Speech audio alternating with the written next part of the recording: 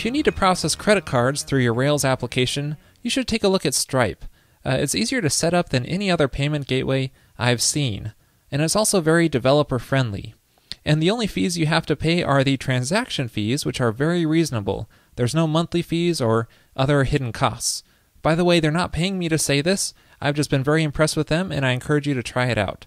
Now, unfortunately, Stripe is only currently available in the US, so if you want to add it to your application, you'll need a US bank. However, international support is being worked on and hopefully will be added soon.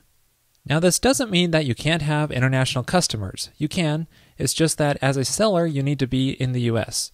So let's see what's involved in adding Stripe to an application. Something that you may not know is that I grew up on a llama ranch, and I think we missed a big money-making opportunity back then of selling llama kisses. But better late than never, so let's make an application here for doing this. As you can see, I've already got most of the application set up here, where we have various plans, and you can sign up for a given plan, which creates a new subscription. Right now, all you enter in is your email address, but what I would like to add are credit card fields here. But you can see, if I enter in my email address, it still makes a new subscription here. So I just need to make some way for the user to enter in their credit card information, and we can use Stripe for that. Now you can get started quickly by just going to stripe.com and then clicking on Get Started with Stripe, and then immediately you're able to process test transactions. So, for example, you can run this command, and that will create a test transaction for you. You can see there's the response, and there's our test transaction. And to create an account, you just have to enter in your email address and password that you want to use. Save that, and there we go. And then if you check out your account section over here on the left side, you'll get information with your various keys that you'll need for communicating with their REST API. Now, Stripe also provides a Ruby gem to make it easier for you to communicate with the REST API, and you can just add that to your gem file here. It's just called Stripe, and then run the bundle command to install it. And then you can set up Stripe inside of an initializer. So just go to your config initializers directory, and then just add a new file here called stripe.rb. And then inside of here, we can specify our Stripe API key, and then set that to the secret test key here. And so I'll just paste that in here. And while we're at it, let's also store the Stripe public key in here as well. And I'm storing it inside of a constant because it's not really needed for the Ruby gem. It's just needed in the Vue and the JavaScript. So we need to use the publishable test key right here. And I'll paste that in as well. Now you probably want to add this to your .getignore file so that it's not included in your Git repository because it has sensitive information. You also want to use different keys on your production side so you don't want the same file over there. Now basically the way Stripe works is that when a user submits their credit card information, it goes directly to Stripe's server and does not touch your application. This makes it a lot easier to get PCI compliance. Now notice all of these fields here, they don't contain a name attribute, which means when the form is submitted, they won't be included and passed in to your application. So the way this works is you include the Stripe.js file, and then you set the public key there, and then when the user submits the form, you need to create a token. So this, you pass in the credit card information, and you get a token back. So this is going to represent the user's credit card, but in a token value. So the first step is to go into your application layout file and include the Stripe JavaScript. And you'll want to make sure to do this before your application-specific JavaScript, and you may also want to make this conditional so it only shows up on the checkout pages. Now we also need to pass in our Stripe public key, and I'm going to do this in a similar way that Rails does its CSRF key, and that is using a meta tag. So let's make a new tag here called meta, and give it a name. Let's call it Stripe key. And then give it a content. Let's pass in our Stripe public key value that we specified in the initializer. Next, let's work on adding the credit card fields to this subscription form here. So here's what our new subscription template looks like. And right now I want to focus on the form fields, which are right here.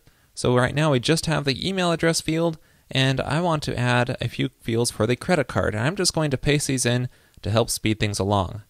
So here are 3 new fields, one for the credit card number, one for the security code, and we have the credit card expiration date. Now there are a few things worth noting here. One is that I'm using label tag and text field tag instead of going through the actual form builder, because these aren't really attributes on our subscription model, and I also don't want to even submit them to our application, so I'm specifying name as nil on each of these fields here. And I'm also using select month and select year here to handle the expiration date menus, and I'm specifying the ID manually here so that we don't have to mess with the one that Rails generates by default.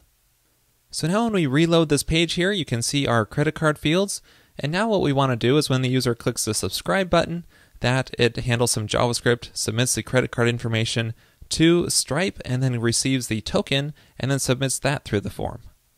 Now because this is a Rails 3.1 application, I'll be using CoffeeScript here, and I'll add it to our subscriptions CoffeeScript file.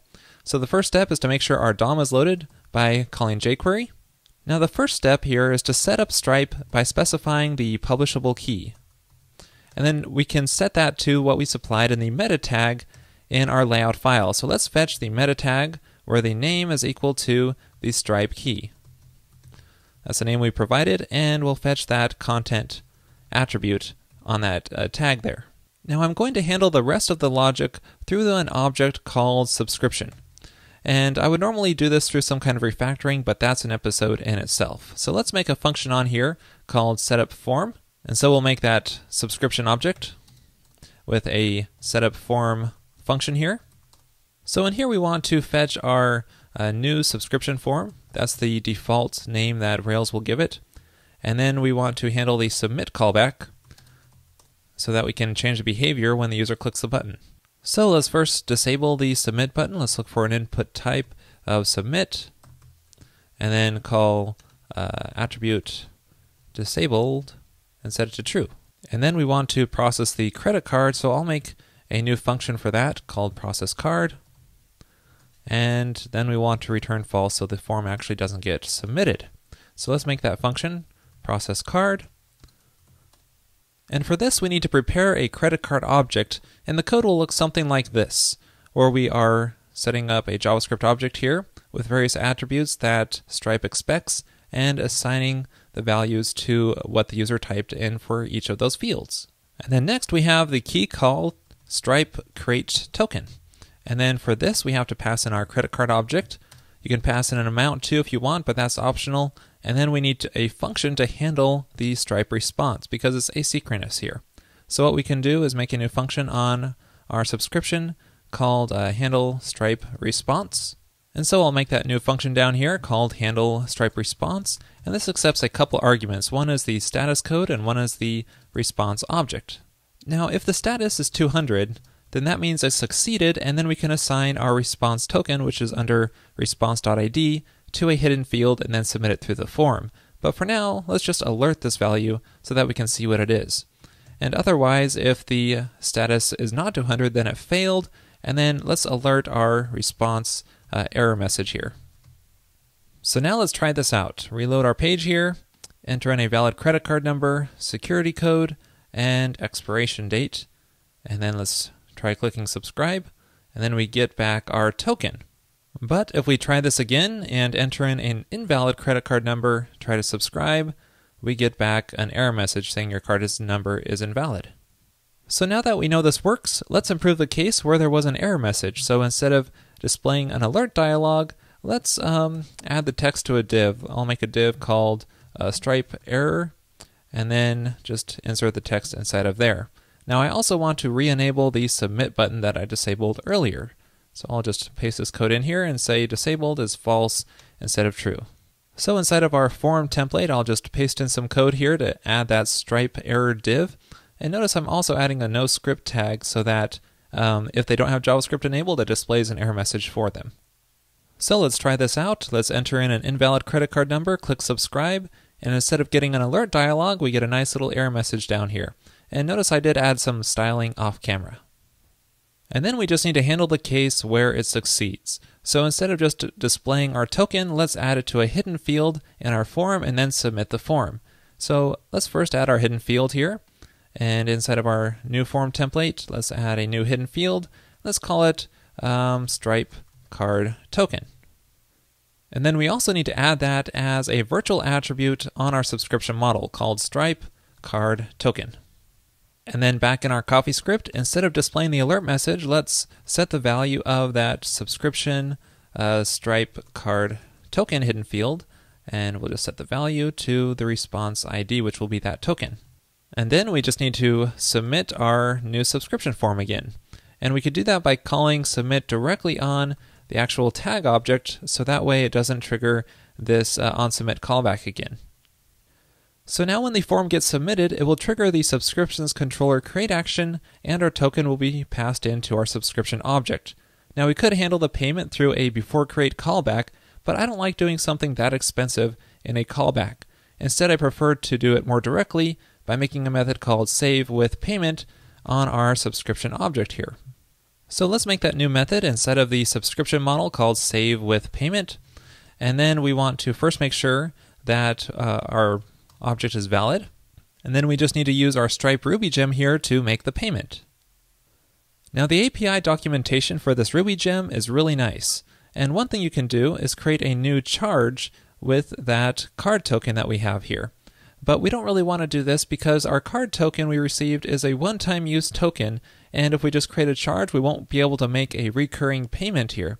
So instead, what we want to do is create a new customer by calling customer.create and then passing that card token in there, and that way we can also assign a plan to it and make it recurring. You can see we can assign a plan ID, and Stripe will automatically handle the recurring payments for us. So to set this up, we need to go into our Stripe account and enter in some plans so it knows how to handle the recurring payments. So as you can see, I don't have any plans yet. If we go to our test account, let me create some here off camera. And here we go. So here are the various plans to match those in our application. And notice I'm using the database ID for the identifier here. You might want to choose a different ID depending on how you have it set up. And then back in our application, to handle the payment, we can create a new customer by calling Stripe customer.create. We could pass in some various values in here, such as the description to provide their email address, and we have the plan, which will be the plan ID of the subscription.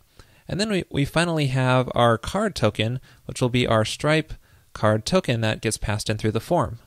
Now we also need to save this customer ID to the database so that we have record of it.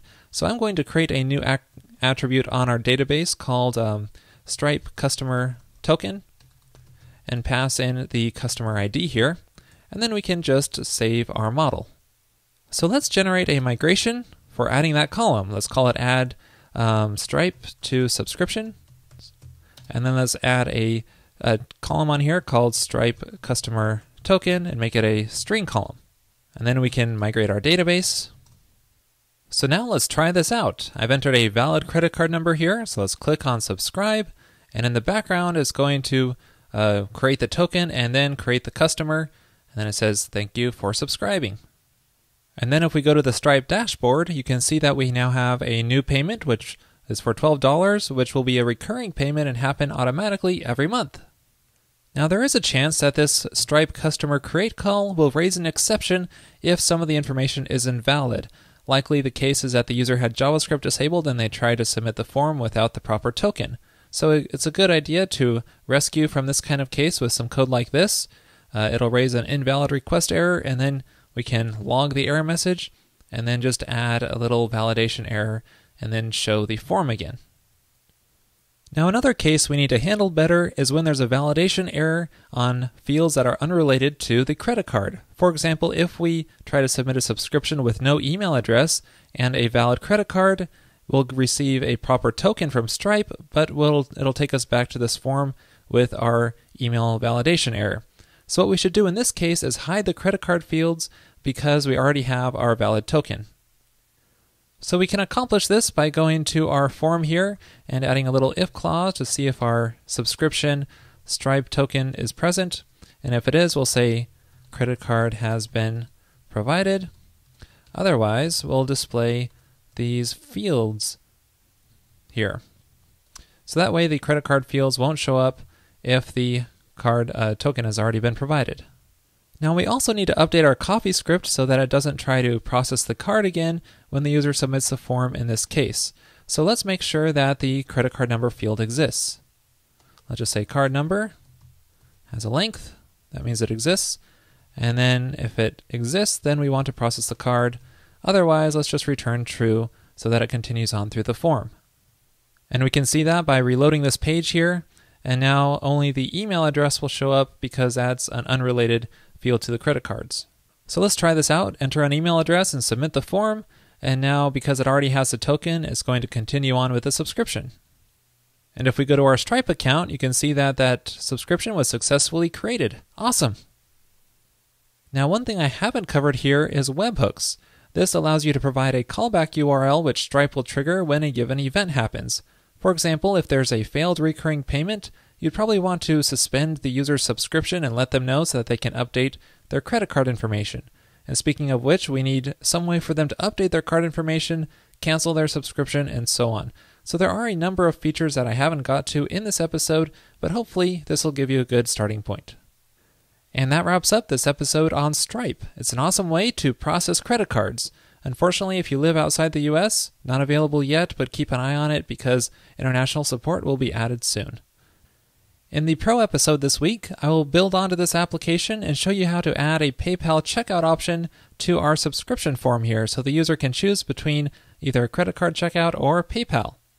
To watch that episode, just point your browser to railscast.com/pro and sign up for $9 a month, and you'll also gain access to all other Pro and revised episodes.